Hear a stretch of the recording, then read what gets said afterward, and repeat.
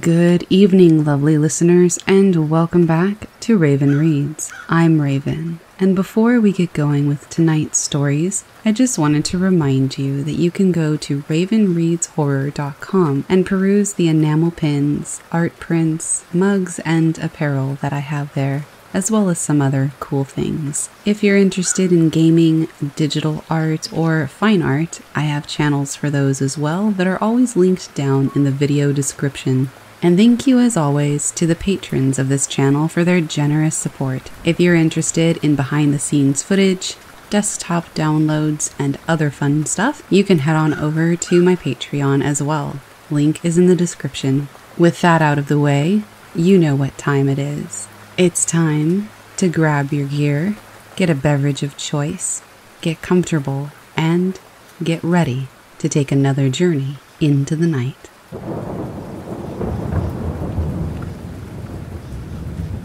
One of my friends died almost a year ago to the day, so this has been on my mind a lot lately. I flew out for her funeral and met up with a group of friends.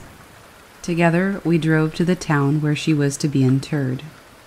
Because we're all poor college graduates, we took the cheap route and shared a hotel room. The ride over was honestly kind of terrifying. Toward the latter part of the trip, conveniently after nightfall, we ended up driving through unfamiliar rural roads that were entirely devoid of other traffic. At one point, we were super lost and caught in a really thick fog, something completely uncharacteristic of the area. My friends joked that it was her ghost just messing with us. When we finally reached the hotel, it was about 11 and we were exhausted. We were all standing around in the lobby waiting to get checked in, and it was a bit of a process. And that's when I saw my dead friend in the mirror.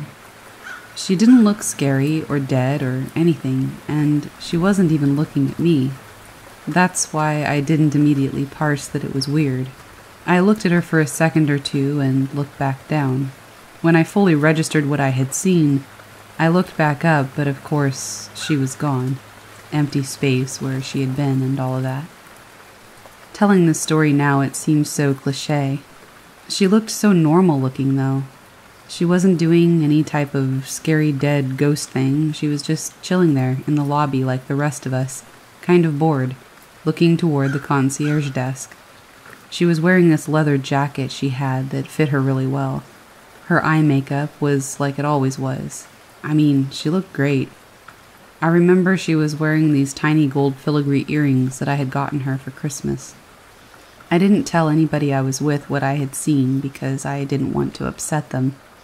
I still haven't told them. I don't think she was appearing to me or anything. Like, we were friends, but I definitely wasn't the closest person to her of everybody who was there at the time. I know it's likely that I was just tired, and that she was on my mind, and that I imagined it. But I do want to believe that it was true. It was really comforting to see her there. She didn't die suddenly. We all knew that it was going to happen for quite some time. One of her fears was that we would all forget about her when she passed. I chose to believe that she was just following us to make sure we made it to her funeral. Now that I've told the story, I feel kind of stupid, I guess. I just wanted to tell somebody.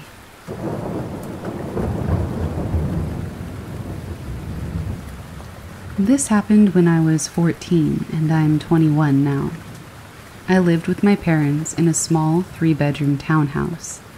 I remember not being able to sleep the night we moved in, basically laying there, staring at the ceiling for ages. My closet and wardrobe were made of a sliding glass mirror, which faced the side of my bed. Being unable to sleep, I rolled over and stared at the mirror, and then my heart sank, and I froze. In the reflection of the mirror, I saw a hooded figure behind me, walking toward me. It looked to be about 6 feet tall, and basically resembled the stereotypical Grim Reaper type of character. I freaked out and turned around, but there was nothing there. I ran out of the room, crying to my parents. I knew that they wouldn't believe me, so I just said that I had a bad dream. But I know for a fact that I was not asleep at all. I've had sleep paralysis many times, and this wasn't that either, so I know it was real. A couple of years later, I told my dad about what happened.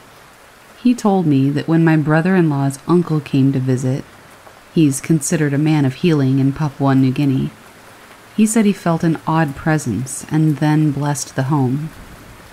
This happened after my encounter. After hearing that, it convinced me that it definitely was an entity and it wasn't my imagination. Since then, I've had no further experiences.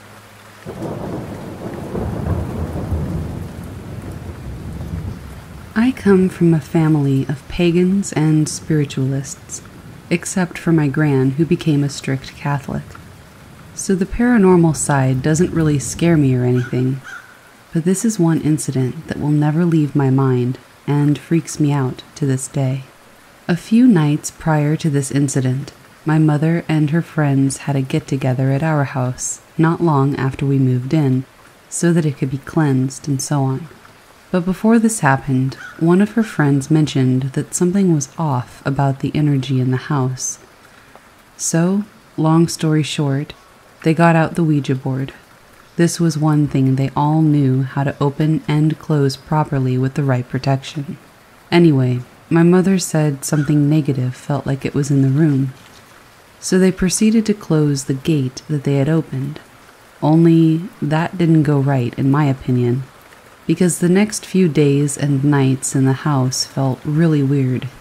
It felt colder in certain spots, and for some reason I really hated the mirror that was in my room, as it just gave off this weird vibe. So fast forward to the night of the incident, and now this same night I gave up with the mirror and decided to just take it out of my room. It just really creeped me out, and I needed sleep.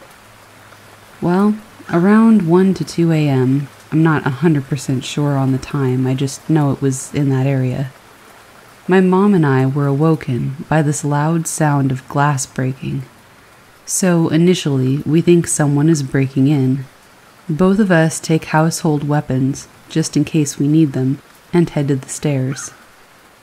This is where I notice the first picture, which is of me and a childhood friend in a frame that was on the wall at the top of the stairway, shattered on the floor. Automatically, I think it's from the force of windows breaking through, so I shrug it off and follow my mother down the stairs into the living room. That's where we turn on the lights, thinking that we could scare the intruder. But no one was there.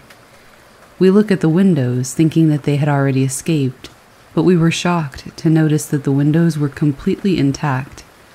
Until my mother looks at the floor, broken glass and frames everywhere. And what shocks and freaks me out the most is that when I look at all the picture frames that were broken, every picture had me in them, whether I was alone in them or not. After that night, I really couldn't settle at all in that house. I ended up staying with a family member, and eventually my mother decided we had to move.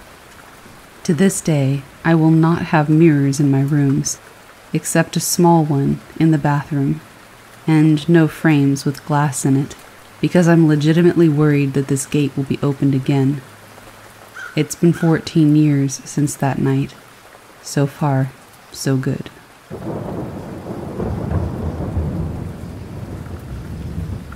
What is it about mirrors that make them so creepy? I can't figure it out, but I do have a true personal story involving one from my childhood. I grew up in a small town in the Piedmont region of Virginia. Rolling country hills, one high school, everyone was your neighbor, that sort of thing. It was me, my mother, my father, and my brother, and just for the purposes of the story, my brother is 6 years older than me. Well, my town was pretty small, as I said. so small that my family, my grandmother and her husband, and my great-grandmother and her husband all lived in 3 separate houses, about a mile apart from each other. Once my great-grandfather died in 1989, my grandma moved in with her mother to help take care of her, as she was getting old in years herself.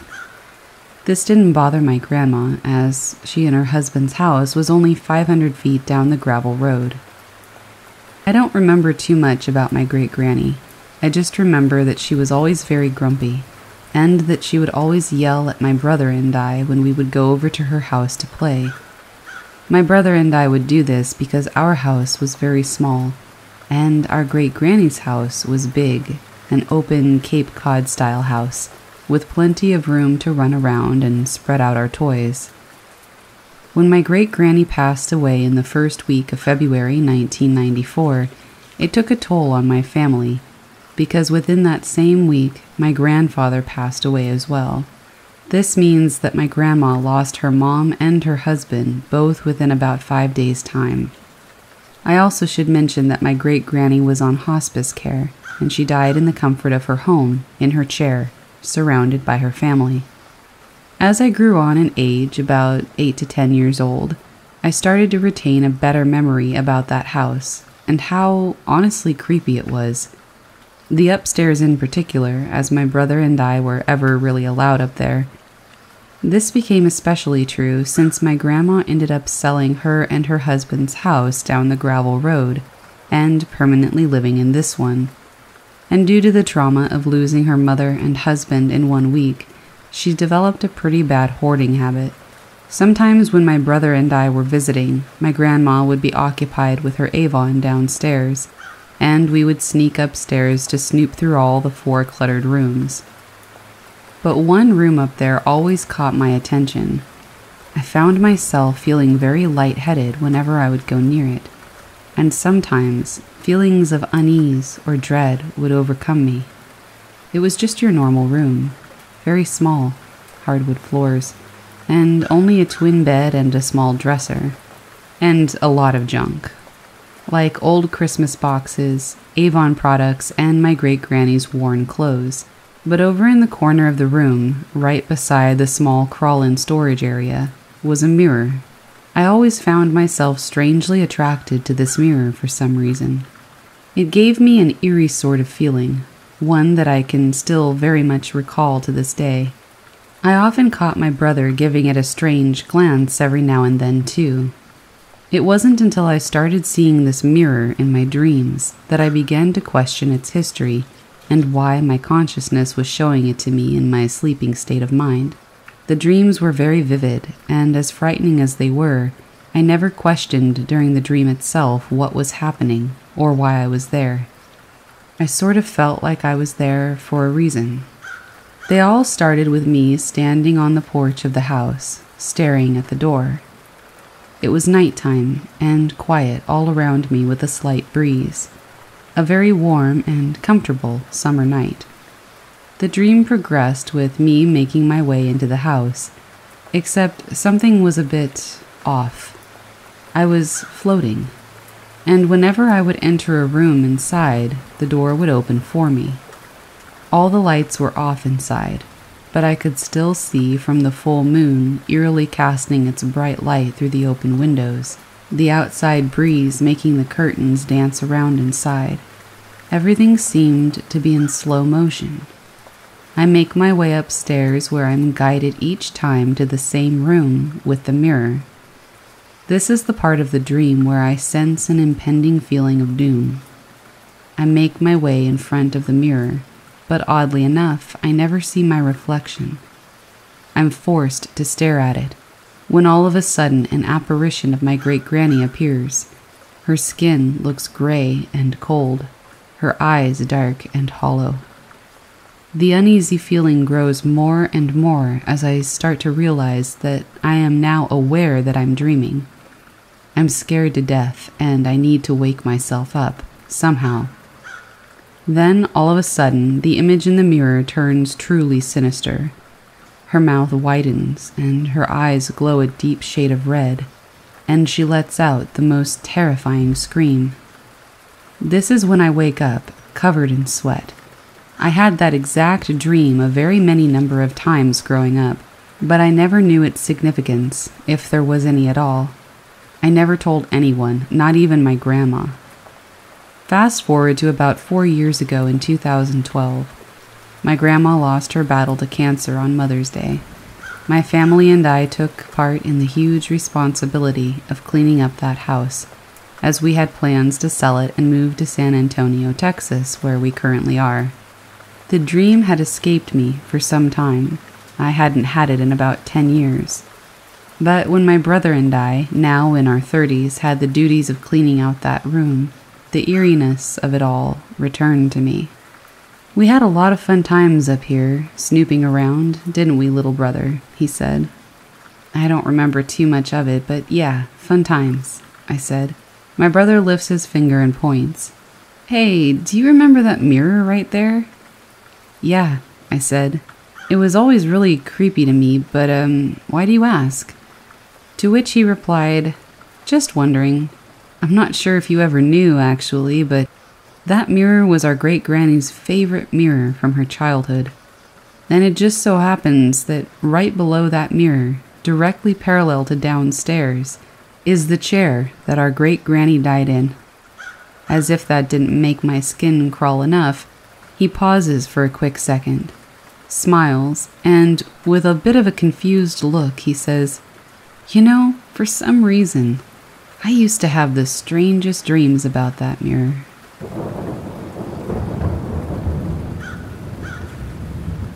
I've been feeling incredibly shitty lately. Turns out going through a breakup and letting go isn't the easiest thing in the world, and I just haven't been happy. Yesterday I had a shower, and after getting out, I was looking at my foggy reflection in the steamed-up mirror. It was one of those weird self-reflection moments that you see on TV or something. I drew a smiley face with my finger over my own face. Dramatic? Yeah, probably. But I just felt like doing it. So, just now, after having a bath, I was looking at myself in the same mirror while drying my hair. The mirror had since cleared and steamed over again, so my original smiley face had gone. But now, there was another, smaller one, slightly to the right of where mine had been. I know people are rightly going to be skeptical, and I am too. I'm fully aware of pareidolia and similar effects, so maybe it's nothing. Maybe it's just parts of the mirror that unsteamed or whatever, and that's how it looked afterward. But it still looks like a drawn face to me. I did think it could have been my dad, but he always complains if I draw on the mirror or car windows because it takes so long to clear or something like that. I don't really know the science of it, but I just know that it annoys him. I'll ask him tomorrow. Part of me is hoping it's my dad, but the other part is hoping that it wasn't, and that this is just my own little message from somebody who's watching. If it wasn't him that did it, I think it's kind of nice. Do spirits pick up on people's feelings? Was it someone watching over me and giving me a smiley face back? I know it doesn't seem like much, but it's an experience that really sat with me, and I just thought I'd share it.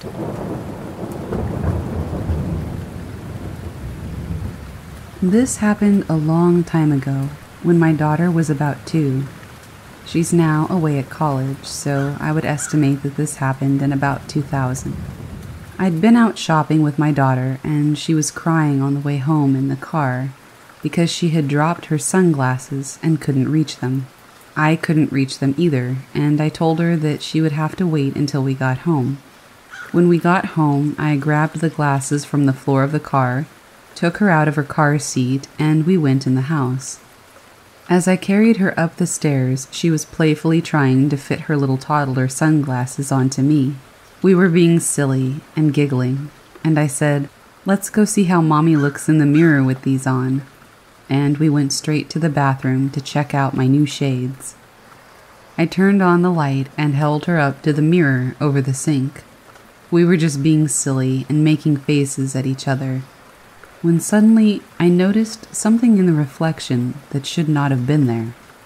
As you look into the bathroom mirror with the door open, you could see the entire living room, which would be behind you, reflected in the mirror. My father, who passed away in 1996, so about 4 years before this even happened, was seated at the end of the sofa, smiling at me. It was like I was frozen. I stood there, looking at him in the mirror, and absolutely couldn't move. I just gaped at him, then looked at my daughter's face in the mirror to see if she had noticed him. She was still too busy grinning and playing with the glasses to notice. I had enough time to get a really good look at him and note what he was wearing, which was rather nondescript. Just an off-white long-sleeve dress shirt, no tie, and dark slacks. Interestingly, this is not how he was dressed when we buried him. He was sitting rather casually, with one leg crossed over the other, and his left arm outstretched along the arm of the sofa. The whole vision, or whatever you want to call it, probably didn't even last 30 seconds, but it seemed like forever. After staring at him in stunned silence, I finally spun around, with the baby in my arms, to look out the door into the living room, and he was gone. My father passed away very suddenly, and I like to think that he came back just to have a peek at the granddaughter that he unfortunately never knew. He certainly seemed to be enjoying the little show we were putting on in the bathroom that day, judging by the grin he had on his face. A week or so after this happened, I was at my mom's house with my daughter, and my mom and I were talking at the kitchen table while my daughter played on the floor. Suddenly, she got up off the floor and walked over to an empty kitchen chair and said, "That's Pop-Pop's chair." To my knowledge, no one had ever told her that my father had had a favorite chair at the table where he always sat. I said to her, "How do you know that that's Pop-Pop's chair?"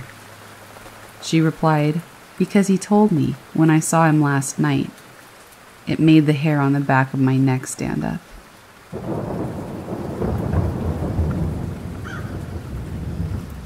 I am an atheist. I'm a skeptic. Yet, something unexplainable happened during a séance at my 16th birthday party a decade ago. It was autumn of 2006. My mother, sister, and I had just moved to a major city from a suburban town about 6 hours away. As I was a student in a new school, I had decided that inviting some acquaintances over for my birthday would be a good way to get to know people. About 15 to 20 teens showed up at my house at around 7 p.m. Most of the faces I recognized, but some of them I had never met before. I was excited that so many people had showed up, but very nervous to meet new people. A few hours in, we had all become fast friends and were all looking for a bit of fun. A girl I shared Spanish class with, Maria, thought it would be a great idea to hold a séance. Her grandma, a native of Puerto Rico, practiced the art and had taught her a few things throughout her life. Maria seemed to be familiar with the idea of talking to spirits, and we were all down for just about anything. Maria sat up on the living room floor and turned out every light in the house. She gathered a group of people to sit in a circle and hold hands. She told us that we would be reaching out to her deceased cousin, and that it was safest to start with somebody that she had a direct connection to. I was so nervous, but eager to see what would happen. Everyone became very quiet and still. The wind picked up outside, knocking on the walls and windows. You could hear the age of the house declaring its burden of weight. The connection we all had in that moment was eerie and beautiful. Together we joined hands and closed our eyes. Maria began speaking in Spanish. I couldn't understand most of what she was saying, but out of the words I did know, it seemed like she was speaking about her cousin. Maria's voice grew louder and stronger with every word. It seemed like she spoke for an eternity as she commanded the energy in the room. Suddenly, she stopped. Unaware of what was happening, I opened my eyes. The wavering candlelight was the only light source, and it was pitch black outside of our circle. In an instant, we heard the sound of glass shattering on the dining room floor. The shrieks of boys and girls alike broke the silence. I panicked. This had my full attention. Maria told everybody to stay put, and she began speaking in a calm voice. "Hector, is that you?" No response. "Hector, this is Maria. I'm reaching out to tell you that I love you. I hope you have found some peace." No response. I looked around the room in hopes to find out who was behind this shattering of glass. Everyone was accounted for. No one had left. Then the sound of a chair being dragged echoed throughout the house. I looked toward the foyer, where the dining room entrance is, just around the bend. I've heard the sound of my dining room chairs moving across the floor many times. There was no mistaking that sound. It was all too familiar, but it filled me with terror. If everyone was in the living room, then who was in the dining room? For a moment, the dragging ceased. I thought it was over. It wasn't. We watched as a chair flew across the foyer and crashed into the mirror that hung from the back of the front door. Everyone started screaming in terror. Someone in the group broke the circle, causing a chain reaction across the whole group. Maria freaked out, exclaiming, "No!" We all stood up and turned on the lights. "This is over, Maria," I said. I walked into the foyer to see a dining room chair on its side. The mirror hanging on the back of the front door was cracked. "My mom is gonna kill me," I said. "Hey, guys? Where's the broken glass?" someone asked. I picked up the chair and walked into the dining room. I expected to see a shattered vase, but there was nothing there. "I heard something shattering in this room," Brandy said. "I did too," said someone else. "But I don't see anything though. What's going on?" "I don't know, but I don't think that was Hector," Maria said. "We broke the circle, so now we'll never know. Es estúpido." A look of confusion swept across my face. "Mira, you're probably gonna have something in your house now. You might want to call a priest and get your house blessed. My cousin did something like this once, and it messed him up for life," Santiago said. We decided that it was time to clean up and wrap up the party. People started saying their goodbyes and left for home. About 6 people decided they wanted to stay the night, so we had a small slumber party. We left the light on in the dining room, just in case. The next day, the rest of the party guests left.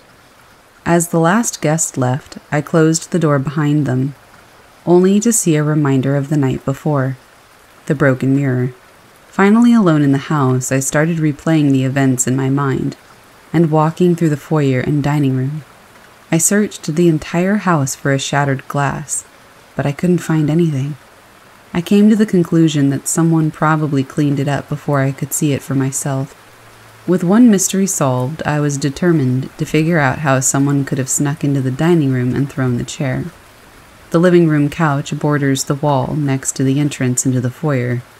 It's possible that someone snuck in there when I had my eyes closed in the hand circle, and I just missed them. But if someone did, I didn't know who. It seemed to me that everybody had been accounted for when we were sitting in the living room listening for a response. But I guess anything is possible. I decided to take a picture of the rooms and share them in class on Monday. I took a photo of the hallway between the dining room and the foyer. The living room is off to the right of the foyer, and a photo of the mirror behind the front door. I opened my laptop and downloaded them from the camera so that I could share them to MySpace. That's when I noticed that something was off about the photo of the mirror. There seems to be a figure between the staircase and the lamp. I checked the photo on the camera. It was the same thing, a figure in the mirror. Over the last decade, I've had a really hard time trying to figure out what it is, if it's anything at all. Like I said, I'm an atheist and a skeptic, but maybe someone has an answer that I just haven't considered yet. At this point, I'm open to anything.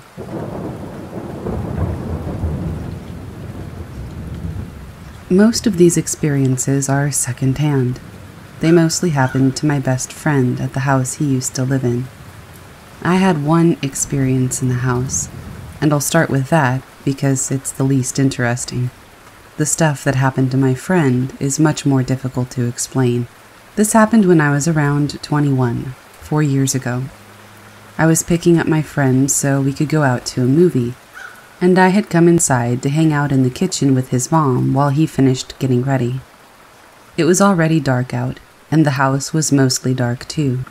Only the light from the kitchen was on. I got tired of waiting for him, so I decided to head out to my car to listen to music while I waited. I walked down the darkened hallway toward the front door. The way the house was situated, the front sitting room was off to the right as you walked toward the door. In that room, against the wall, was a couch, and over it, a large oval mirror. As I walked past the sitting room, I was overcome with this feeling of dread. I knew that I had to keep my eyes straight ahead on the front door, and that if I turned my head to the right and looked in the mirror, I would see something that shouldn't be there, something that would give me nightmares. I practically ran out the front door. Later, when I told my friend about that feeling, he just sort of nodded sagely and said, "Yeah, I don't look in that mirror." That's the only experience I've ever had with the paranormal. And let's face it, it was really just a frightening feeling in a dark house, and mirrors are creepy anyway. But my friend swears up and down that the following experiences are true. And since he's generally very honest, rational, and not attention-seeking, I believe him. I have no proof, just his words that I choose to believe are the truth. My friend believes there were at least 2 spirits in that house. One was benevolent, the other less so. And there were a few experiences that seemed to be isolated incidents. He says that he would sometimes see a woman's face in his closet. She was the nice spirit. He said that she seemed like she was just there, watching over him, that she never spoke, just appeared sometimes and watched him. The other spirit was not so kind. My friend says that he would often feel as though something were following him down the long hallway that led from the bedrooms to the kitchen. On one occasion, he says that he tripped over something hard, but when he looked down, the hallway was devoid of any object that could have caused him to trip. On another occasion, he felt something like claws scratch his calf while walking down the same hallway. Again, there was nothing around that could have caused such a sensation. This last experience is the one that I think is the creepiest of all, the one for which I have absolutely no explanation. My best friend and 2 of our other friends were sitting in the front room, the same room with the couch and the creepy mirror. They were just watching TV and chatting. Suddenly, my best friend noticed that they were not alone in the room. Sitting in a chair that was only moments before completely empty was a man he had never seen before. He was dressed in an old-fashioned, think 1940s suit and hat. He says the man had a beard, and that he didn't speak or look at them. He just sat there. He stared at the man, stunned. After a minute or 2, the man faded away. This is the part that really freaked me out. My other friend who was in the room saw him too, and both friends later described him the exact same way. The third friend only saw an empty chair. I'm sure there are logical explanations for some or maybe all of these things, but I don't know how to explain these things. I'm just passing along some stories that I hope somebody will find interesting.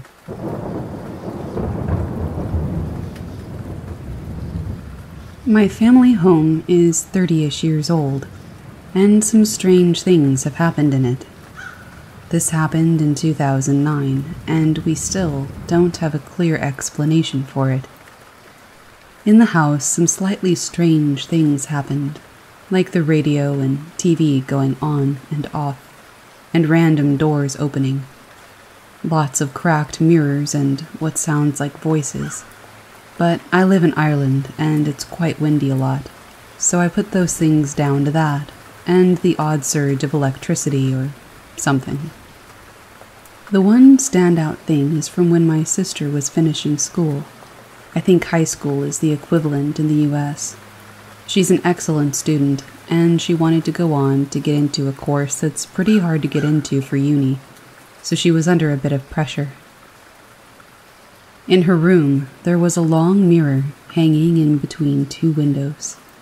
The end of her bed came to the end of the window, and there's a section of wall where the mirror hangs, so it's hanging over the floor.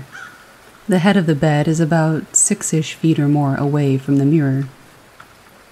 The mirror was pretty heavy and strung up on cord and hanging on the wall.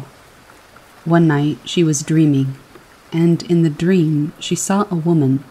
As soon as she saw her, she said she felt an evil feeling and immediately knew that she shouldn't have seen her. Then she woke up to the mirror smashing over her. She was screaming so much my parents came running, thinking that something terrible had happened. Her face and arms were cut, and to be honest, she was pretty traumatized. This room is now my bedroom because she's too afraid to sleep in it. My parents couldn't figure out how that mirror came off the wall and broke over her. The cord at the back was undamaged, and the mirror is pretty heavy, so it's unlikely that she would have been able to lift it up off the hook herself and then over her head. Everyone was really freaked out, and we all slept in the same room that night, even my dad, who in no way believes in the supernatural. We spoke about it the next day and agreed not to talk about it outside the family, so people wouldn't keep asking my sister about it. Plus, she was terrified and couldn't really talk about it anyway. To this day, she still can't talk about it, and even writing this and remembering it makes me not want to sleep in my parents' house for a while. About 4 months after it happened, my sister was doing work experience after her finals with my mom's friend who's a psychologist. She had a local handyman in around her home, which was also where her office is. He met my sister for a few minutes in the kitchen one day when she was taking a break, and then they both went on about their days. Later that night, my mom's friend called to our house to discuss something with my mom. She said the handyman had told her that there was something dark with my sister, that it was a woman the same age as her that couldn't move on, and who had come to my sister through a mirror. He said that she needed help. Apparently he sees things but doesn't really talk about it as it freaks him out, but he felt that this was important. My mom immediately asked my dad and I if we had told anybody, and we hadn't. So there's absolutely no way that that man, or my mom's friend, could have known about what had happened with the mirror. We still have no explanation for what happened, and mirrors in our house are constantly cracking. There isn't a bad energy in the house or anything, but I do have to sleep with a light on at home, and normally I like sleeping in the dark. As a note, a man was pushed in front of a train adjacent to our land, and there was an old woman that lived in a hut thing until she died, after which our house was built and we moved in. I don't know if that has anything to do with what happened. Apart from that, it's a normal house.